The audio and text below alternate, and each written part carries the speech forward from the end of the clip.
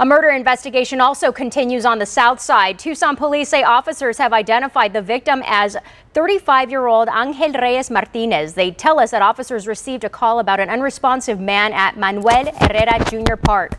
Last Tuesday, officers arrived at the park and started life-saving efforts, but the man ultimately was pronounced dead at the scene. Officers still investigating, but they are asking anyone with information to call 88 Crime.